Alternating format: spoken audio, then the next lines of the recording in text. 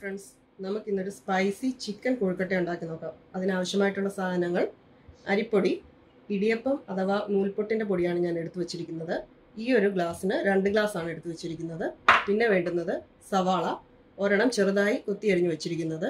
പിന്നെ ചിക്കൻ ഞാൻ ചെറുതായിട്ട് ഫ്രൈ ചെയ്ത് വെച്ചിരിക്കുന്നതാണ്. ഉപ്പ്, കുരുമുളക്, കുറച്ച് ഗരം മസാലയും കുറച്ച് മുളക് പൊടി ഇട്ട്, പിന്നെ ഇഞ്ചി വെളുത്തുള്ളി പേസ്റ്റ് ഈ ഒരു സ്പൂണിന് 1 സ്പൂണാണ് രണ്ടും കൂടെ. പിന്നെ 2 പച്ചമുളക്, ഒരു നാരങ്ങ, പിന്നെ കുറച്ച് മല്ലിയില, കറിവേപ്പില. പിന്നെ വേണ്ടുന്ന സാധനം തേങ്ങയാണ്, ഉപ്പ്, വെളിച്ചെണ്ണ.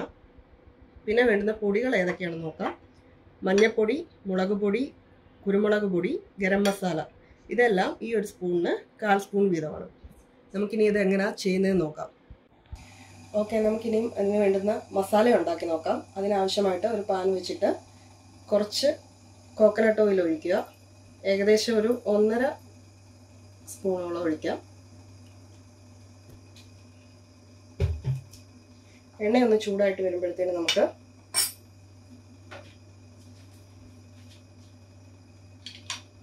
സവാള ഇട്ട് ആദ്യം ഒന്ന് മൂപ്പിച്ചെടുക്കാം.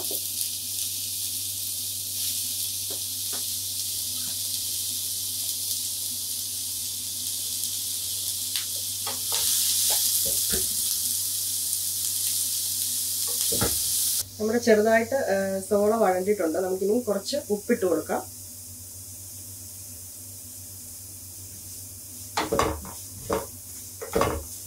അതിനുശേഷം നമുക്ക് ഇഞ്ചി വെളുത്തുള്ളി പേസ്റ്റും പച്ചമുളകും ഇട്ട് കൊടുക്കാം.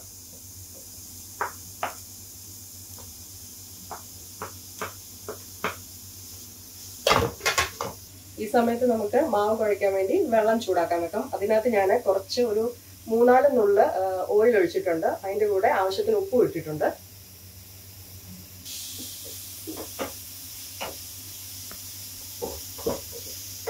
ഇപ്പം നമ്മുടെ സവാള മിക്സ് നന്നായിട്ട് വഴണ്ടിയിട്ടുണ്ട്. നമുക്കിനി ഓരോ ഫ്ലെയിം കുറച്ച് വെച്ചിട്ട് നമുക്കിനി ഓരോ പൊടികളിട്ട്, മഞ്ഞൾപ്പൊടി, കുരുമുളക്, ഗരം മസാല, മുളക് പൊടി,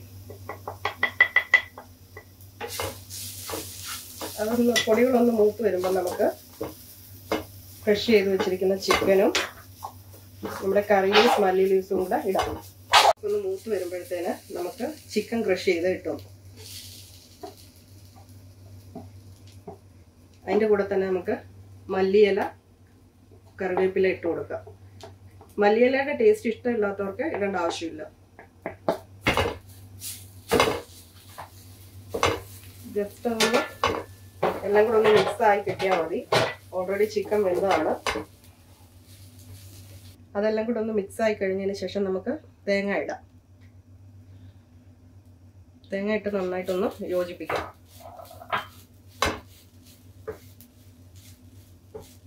നമുക്ക് ലാസ്റ്റിൽ ഒരു കുറച്ച് നാരങ്ങ നീര് ഒഴിക്കാം.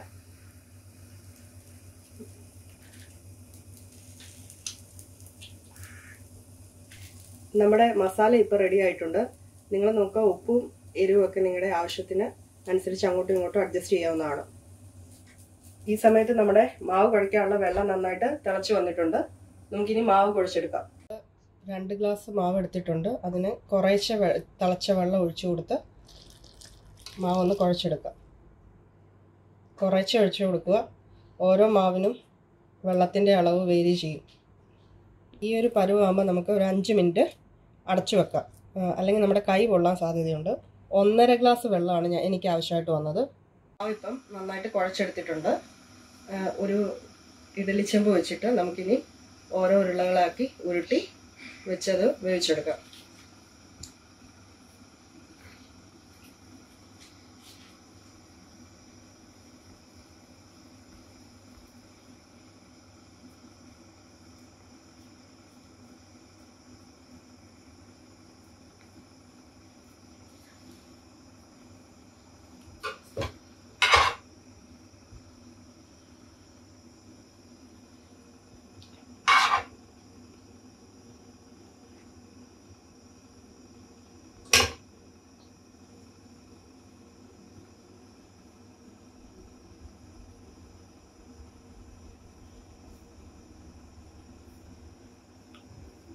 അപ്പം നമ്മുടെ വെള്ളം നന്നായിട്ട് ചൂടായിട്ടുണ്ട്, ആവി വരുന്നുണ്ട്. നമുക്കിനി ഉരുട്ടിയ കോഴിക്കട്ട വെച്ച് കൊടുക്കാം. ഇങ്ങനെ നമുക്ക് ബാക്കി കോഴിക്കട്ടകളും കൂടെ ശരിയാക്കി എടുക്കാം.